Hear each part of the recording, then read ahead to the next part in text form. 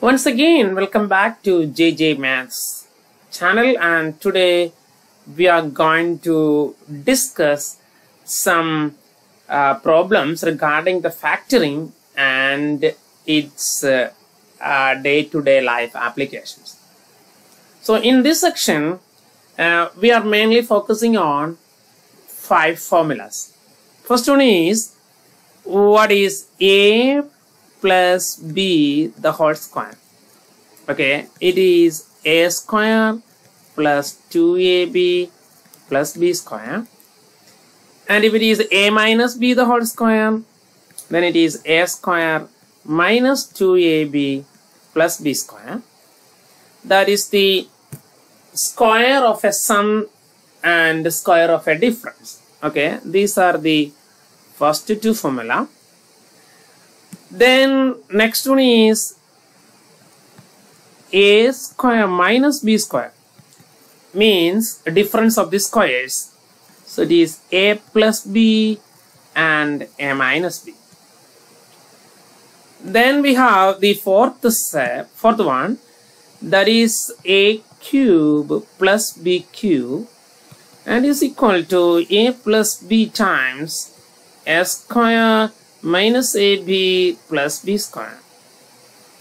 And a similar one for A cube minus B cube, that is A minus B times A square plus AB plus B square. So in this section, we are going to discuss these identities and how to use these identities to solve some problems. So that's our first thing. So suppose we have a question like this. The first question number 1. It's say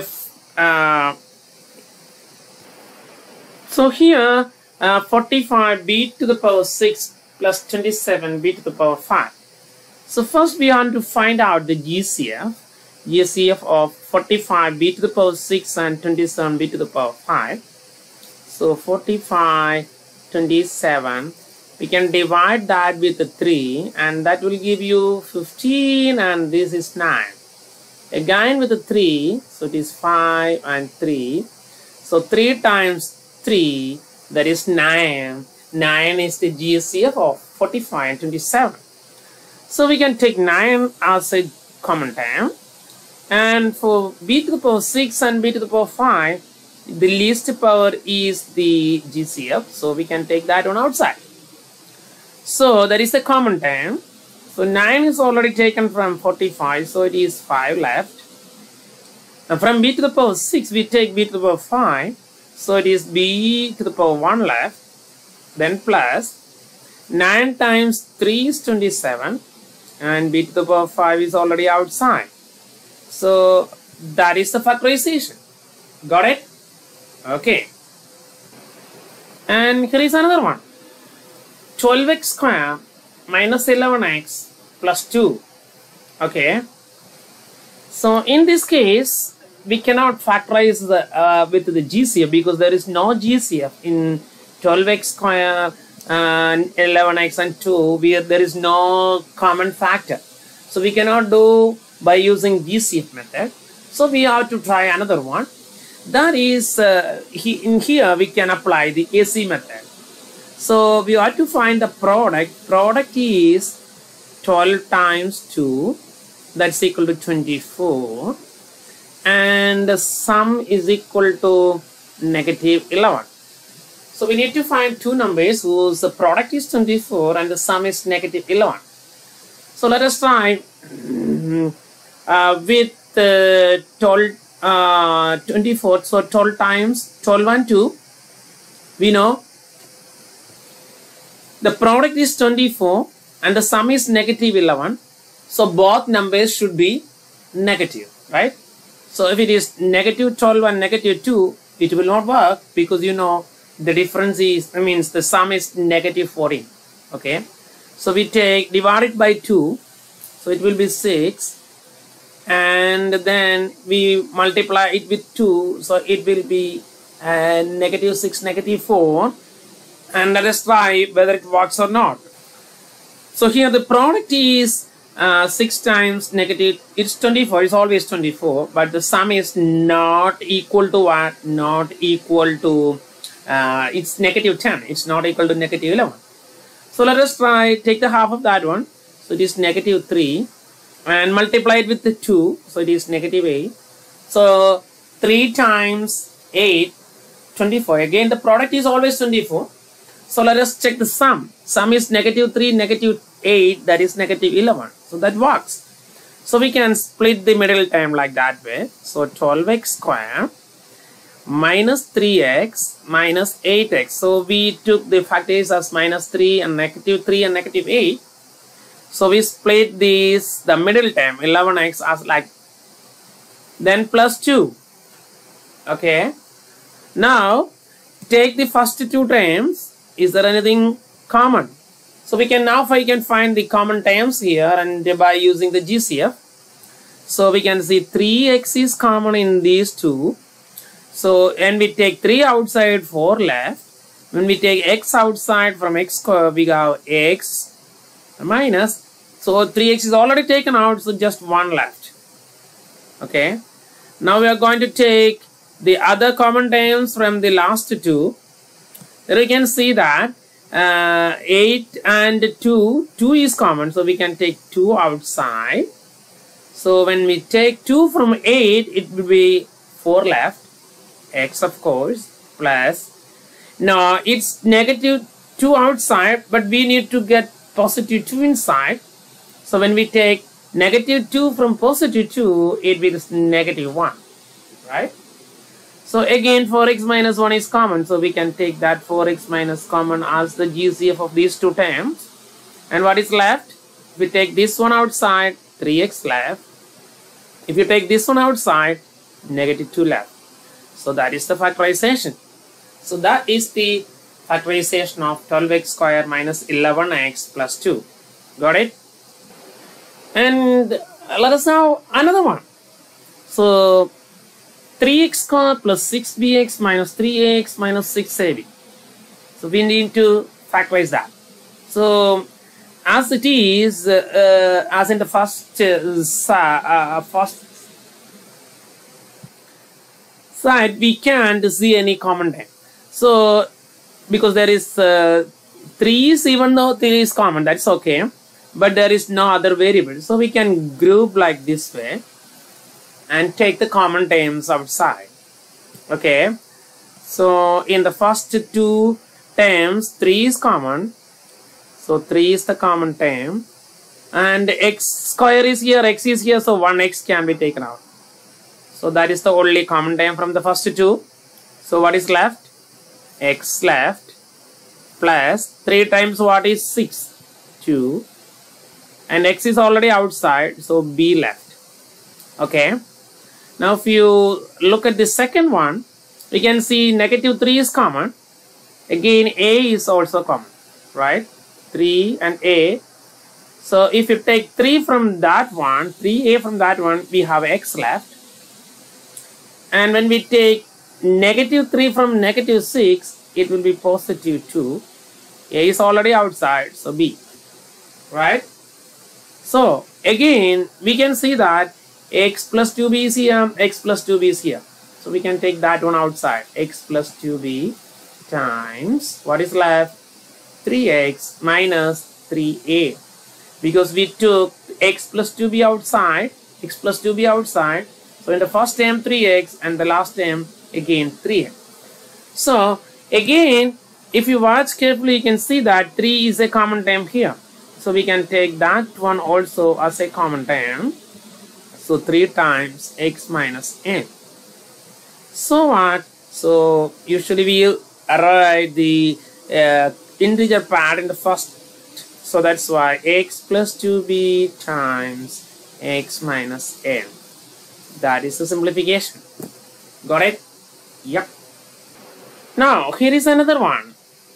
That is 10x square minus 34x minus 24. So in the first loop we can see that for 2 is a common term, right? So we can take that 2 outside. So what is left? 5x square minus 17 times x minus 12, right? Now look at the term inside the parenthesis, 5x square minus 17x minus 12. So we need to factorize that one.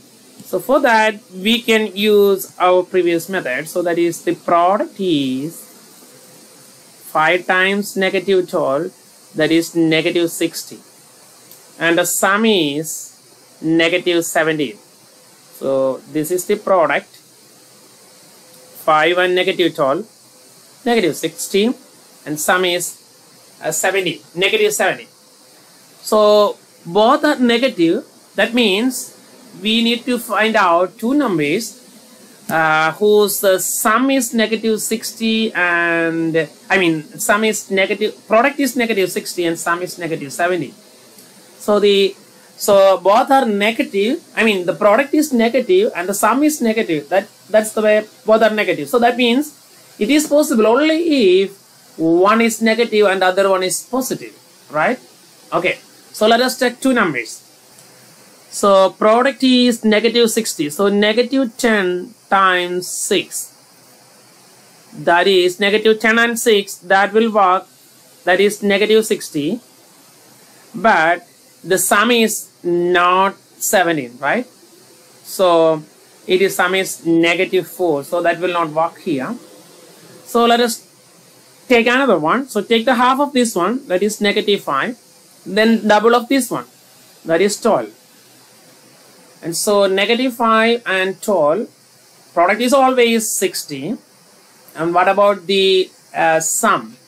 That is negative 7, right? So, we just forgot to take the first one, right? Actually there, that is negative 20 and 3, right? So at 23, so just we can start from there actually. So it is negative 23, that is negative 60, and the sum is negative 17. Okay, so that will work. So we can factorize like that. 2 is already there. 5x square, split the middle term, negative 20x plus 3x minus 12. 2 is there. So take the common terms. 5x is common, x minus 4, 3 is common, right? When we take 3 outside, x left. When we take 3 outside from 12, 4 left. Now look at the terms. We can see x minus 4 is again common. So we can take that x minus 4 as a common term, right? So what is left? 2 is already there in the outside. So what is left inside? So in the inside bracket, we can see 5x here and 3 here. So it is 5x plus 3. So that is the factorization. 2 times x minus 4 times 5x plus 3. Got it? Yep. Now we have a number of questions to solve. How to solve the equation? If it is in the factorized form, how to solve? So what is the meaning of solution? Solution means find the value of the variable which satisfies the given equation, right? So if we take an equation containing a variable x, then our aim is to solve, means we need to find the value of x, right? So if we take the first problem, we can see that it is x plus 1 times x minus 4 equal to 0. So we need to find x values. So what is the meaning of the product is equal to 0? Actually, when the product is equal to 0, that means either x plus 1 equal to 0 or x minus 4 equal to 0, right? So that is the only possibility. When the product of the two numbers is equal to 0, either of them is equal to 0. So if x is equal to 1, so we can just subtract 1 from both sides, cancel out, so x is equal to negative 1. And if you take this one, x minus 4 equal to 0, and when we can add plus 4 on both sides, that means x is equal to 4. So that is a solution. So x is equal to negative 1 or x is equal to 4. When we put x is equal to negative 1, the product is equal to 0. When x is equal to 4, 4 minus 4 is again 0. That's it. Got it? Moving on to the next one. It's again a similar one.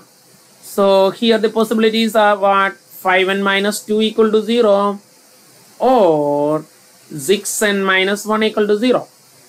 Plus 2 on both sides, right? Plus 2. So 2 cancel out. 5n equal to 2. Divide with 5. So n equal to 2 over 5. That is one solution. Okay. And if you take the second one, it's plus 1 on both sides. So you will get it as 6n. Cancel out. 6n is equal to 1. Divide with 6. So n equal to 1 over 6. So we have two solutions. One is n equal to 2 over 5 and other is n equal to 1 over 6. Got it? Yeah. Moving on to the next one. It is 3p times 10p plus 7 equal to 0. So we have two terms, either 3p equal to 0 or 10p plus 7 equal to 0, right? Okay, so two possibilities. 3p equal to 0, we need to find p, so we have to divide both sides with 3. So what? So p is equal to 0 over 3 is nothing but 0. Then subtract 7 from both. Okay, so cancel out. 10p equal to negative 7, 10p equal to, divide both sides with 10. So p equals negative 7 over 10. That is another solution. So we have two solutions. Okay, got it? In a similar way, this one, w equal to 0 or 2w plus 3 equal to 0. W equal to 0 means there is a one solution. No need to find anything because W is already there. So in this case, we have to subtract 3 from both sides. Right? Cancel out. 2W is equal to negative 3. Divide with 2. So W is equal to negative 3 over 2. It's very simple, right? Yeah, that's it. Moving on to the next one. That is y minus 8 power 2 means square is equal to 0. So that means what? Y minus 8 square means equal to 0. That means y minus 8 times y minus 8 equal to 0. Right? Because it is a square. Just like x square. X square is what? X times x. Just like y minus 8 odd square is y minus 8 times y minus 8. That's why. Okay. So the product becomes 0 means either first y minus 8 equal to 0 or the second one equal to 0. Right? Add 8 on both sides. 8 cancel out. So y equal to 8. And here again the same way. So plus 8 plus 8. So this is 8 and cancel out. So y equal to 8. Okay. So both the solutions are the same. Y equal to 8 and y equal to 8. Got it? Yeah, that's it. Similarly, we can do the next one. X plus 1 the whole square means x plus 1 times x plus 1 equal to 0. X plus 1 equal to 0 or x plus 1 equal to 0. Again x plus 1. Okay. Subtract 1. Same thing here also. This cancel out. X equal to 0. Cancelling out, so x equal to, x is equal to 0, negative 1, so it is negative 1, 0 minus 1, negative 1. So both have the same solution and the solution is x is equal to negative 1. Got it? Yeah. Then let us have another one. It is not in the factorized form, but we need to solve that one. So in this case, first we need to factorize that. Okay. So we can apply the, is there any common term? No. So we want to factorize that. Product is equal to negative 8 and the sum is equal to 2. Right? Okay. So let us, so the product is negative 8 and the sum is 2 means both of them will have opposite sign, and the sum is 2. That means the bigger number is positive and the yeah, least number will be negative. Okay, so what is the product? So we can do 1 time 8 times 1 8 and 1, so it is 8, but the sum is not equal to 2. So both of them, bigger number will be positive and this will be negative. So the sum is negative 7. No, I mean 7. It is not working here. So if you divide it with the 2, so it is 4, and multiply it with 2. So 4 and negative 2. So the product is negative 8 and sum is 4 minus 2, that is 2. So that work. Okay, so we can factorize like that. So x plus 4 times x minus 2 equal to 0. Now it is in the factorized form. Now we can apply either x plus 4 equal to 0 or x minus 2 equal to 0, right? So subtract 4 from both sides, cancel out, x is equal to negative 4. Add 2 on both sides. So this cancel out, x is equal to 2. So the solutions are x is equal to negative 4 and x is equal to 2. Got it? That's it. And one more. Solve 2y square is equal to 13y plus 45. So in this case, the one side is not equal to 0, just like in the previous case. So we need to equate one side to 0. For that, we can, what we want to do, we have to subtract negative 13y, right? We have to do negative 13y on both sides. Okay. Then we have to subtract this one also. So negative 45. So minus 45. So when we do that arithmetic here, so that will be, this side will be 0. So 2y square minus 13y minus 45 equal to 0. Right? So we have the equation 2y square. I'm going to write that again here. Okay, so it is 2y square minus 13y minus 45 equal to 0. Now we have to factorize that one. So for that we can apply AZ method here. The product is 2 times negative 45. So it is negative 90. Sum is negative 13. Okay, so the product is negative, so both of them will be will have the different signs, and the sum is negative means the bigger number will be negative. Okay, so let us try the factors.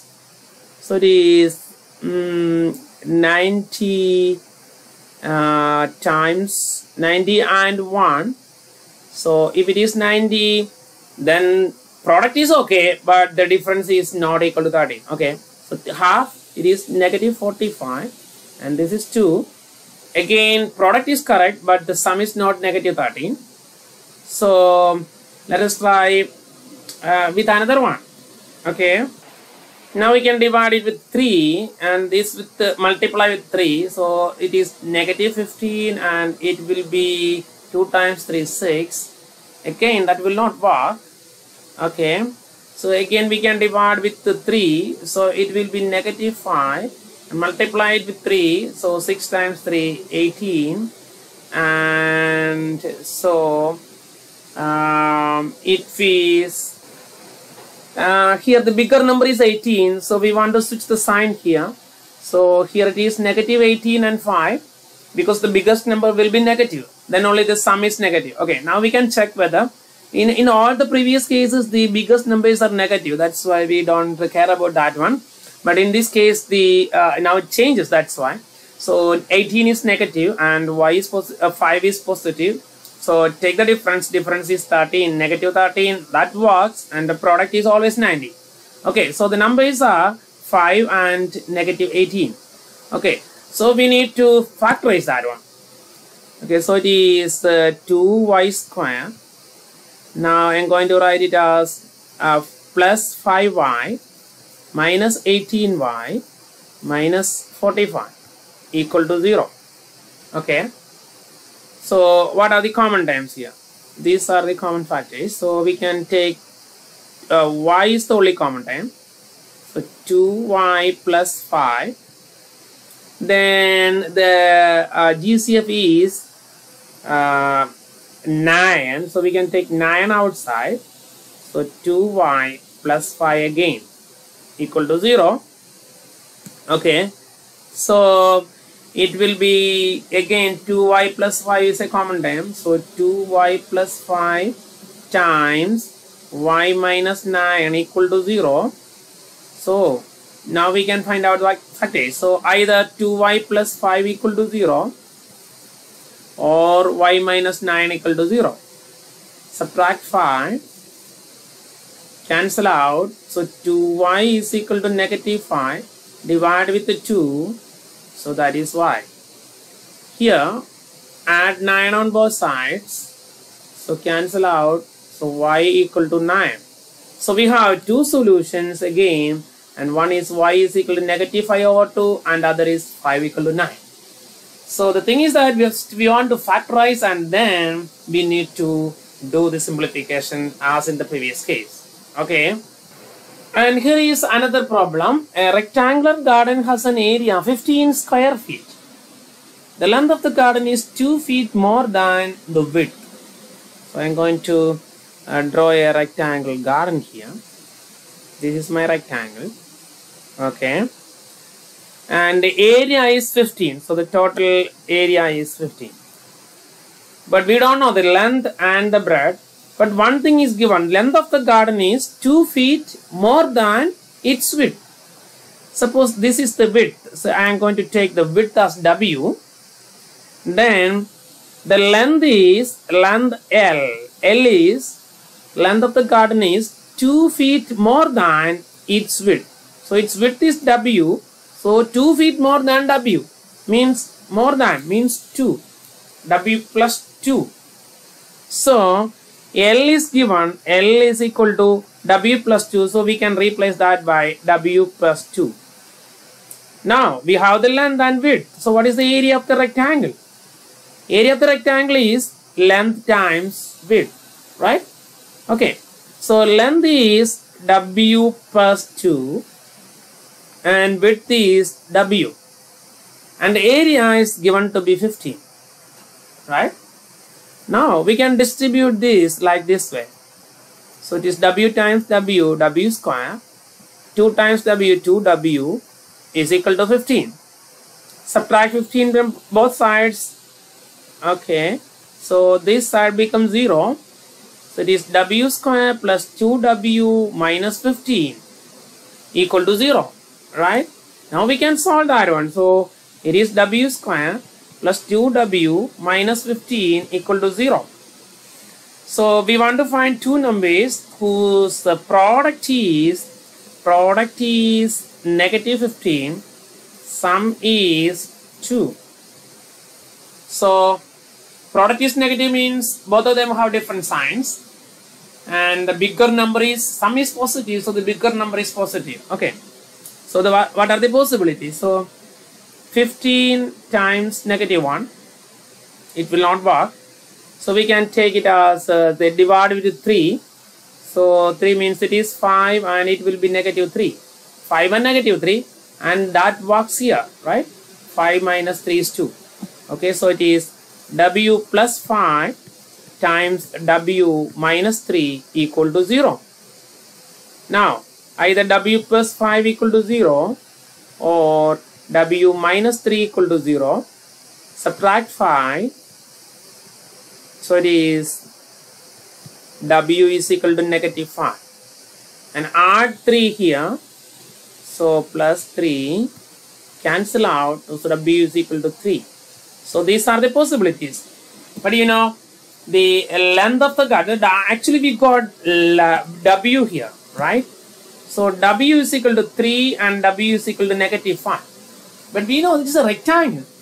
So for a rectangle, the negative width is meaningless, right? So we cannot take this one because it is negative height. So we have to take only positive value because the width of something is always, it's a scalar quantity. It's always taken to be positive. That's why W is equal to 3. Okay, so we can take W is equal to 3. So we got W is equal to 3. Now we need to find L, length. So what is L? L is equal to 2 units more than. So W plus 2, that means W is equal to 3. So 3 plus 2, that is 5. So the length is 5 and the width is 3. So that the area is equal to 15. Got it? Yeah. One more problem, that is this one. The shortest leg of a triangle is 7 feet shorter than the other leg. The hypotenuse of this triangle is 13 feet. What are the lengths of 2 legs of the triangle? Okay. Now let us draw a triangle. Okay, so this is the triangle. And let us take this side as this is the shortest side. And the other side is this one. Okay, so let us take the, what is the given? The shortest leg of a triangle, that means this side, is 7 feet shorter than the other leg. So other leg is this one. So let us take this leg as x. And the hypotenuse is, that means this is the hypotenuse, that is 13. And y is the shortest side. And what is given? Y, the shortest side of the triangle is 7 feet shorter than the other leg. The other leg is x. So y is equal to 7 feet shorter than the other one. So x minus 7. Okay. So this is the dimensions of the triangle. Now we know in a right triangle, Pythagoras theorem is there, right? What is Pythagoras theorem? X square plus the length square plus altitude square is equal to hypotenuse square. So x square plus y square is equal to hypotenuse square. So h square. So here x square plus x minus 7 the square is equal to 13 square. Right? Okay.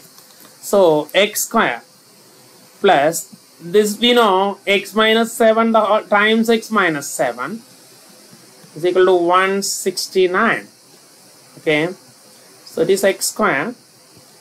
Then we can distribute that like this way. So x square minus 7x, then this way. Again minus 7x, then plus 49 equal to 169. So we can add the like terms. So x square, 2x square. 7x minus 7x, 14x. Plus 49 equal to 169. Now we can convert that into an equation by subtracting 169 from both sides. Minus 169. This side becomes 0. This is 2x square minus 14x. When we subtract that, we get minus 120 equal to 0. Okay. Now we can take a common term from here. So it is 2 is common. X square minus 7x minus 60 equal to 0. Right. Now, as in the previous case, we can factorize this as 2 times x minus 12 x plus 5. Okay, equal to 0. Then, so what is that? Now the only, so divide both sides with 2. Okay, 2. So we got x minus 12 times x plus 5 equal to 0 divided by 2 is 0. Now, what is the equation? X minus 12 times x plus 5 equal to 0. So that means either x minus 12 equal to 0 or x plus 5 equal to 0. That means add 12 on both sides. Here, yeah, so it is cancel out. So x is equal to 12. That is one possibility. And the other one is subtract 5 from both sides. Cancel out, x is equal to negative 5. But this length of the triangle is, means the side of this triangle is always positive. So this is not possible. So x is equal to 12. Okay. So this is 12. And so what is this? 12 minus 7, that is 5. Okay. So these are the dimensions of the triangle. Okay, got it? So that's all. So these are some simple applications and how to solve and how to factorize these equations. Okay, I think all of you got the idea. And so goodbye from me for the time being, and let us see with some other videos. Till then, goodbye.